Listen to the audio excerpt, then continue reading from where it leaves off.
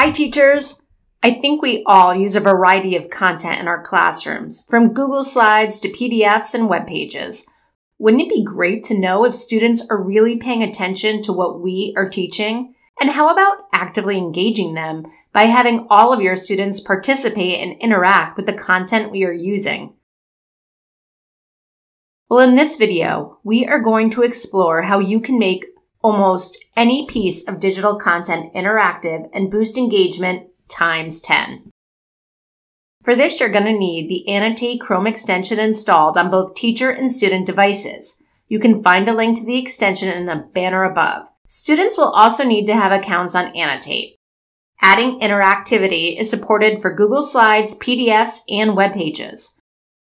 With the extension installed and the toolbar visible, click More Options and then click Add Interactive Questions. The assessment toolbar will now show up. You have direct access to 11 different question types on the toolbar. We will cover in-document assessments in a separate video. For now, go ahead and click Multiple Choice, which is a very popular question type.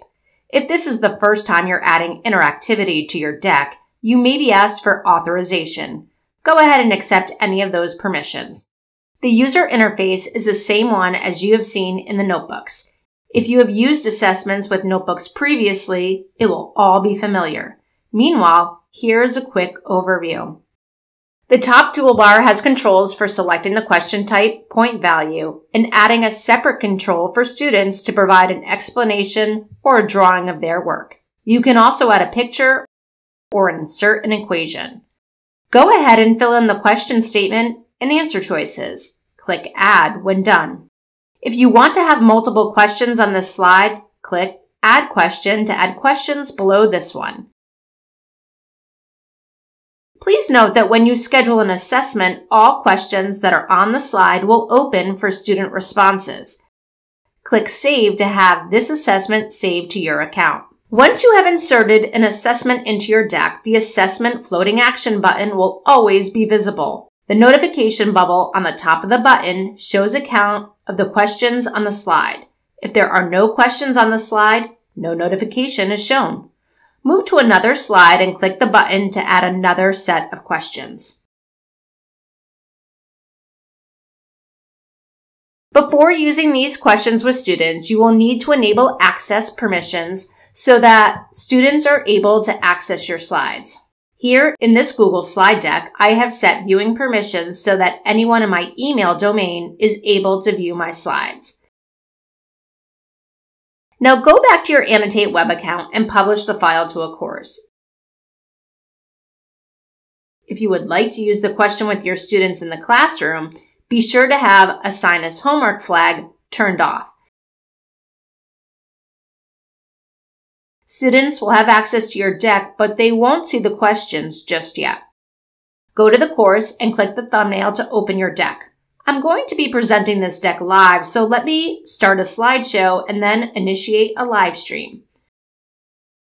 Once you are on a slide where you have questions, click the Assessment Floating Action button to bring up the assessment window and then click Ask Now.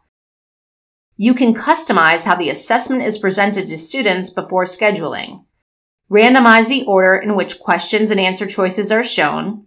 When students get to see their scores, enable multiple attempts for students or make it a timed test. Set the survey mode flag to administer a survey or a 9-graded assessment. Click Take Assessment to make the assessment visible to students. If students are in a live stream or if they have a deck open in front of them, they should get a notification that an assessment is available for response. Alternatively, they can go to the Activities tab of the course and launch the assessment from there. On the teacher side, the view will shift from the Questions tab to the Scores tab. The Scores tab shows a live view of student activity as they respond to your questions. Students are able to minimize their assessment window and refer to the underlying deck should they need to. Once they're done, they can click Submit to make their responses available for grading. If students accidentally submit the assessment or would like to take another go, you can reopen the assessment for them. Click Pause Edit to end the assessment. Now, I want to highlight that you have the flexibility of pausing and then resuming the assessment later should you run out of class time. Click End when you would like to end the assessment and review the student performance. End Activity also forces a submission of all pending student responses for grading. Navigate to the Item Analysis tab to see analysis of how your students performed. Click Close to exit Assessment View and return to your slide. When you navigate to your next slide with assessment questions, please follow the same steps to make that assessment available to your students. All of the assessments and students' performance data is within easy access from inside your Annotate web account. Navigate to the Course Content tab of a course where all published content is listed. Notebook and web annotations that have interactive questions within them will now show the assessment icon on the top right corner. Click the icon to bring up all the assessments for that file, including students' performance data and item analysis reports. We hope this new feature will really help you engage your students in the classroom and enable you to get deeper insights into student understanding and progress. As always, we ask you to please continue to share your comments and suggestions so that we can bring you features that can help you teach more efficiently and effectively in the classroom.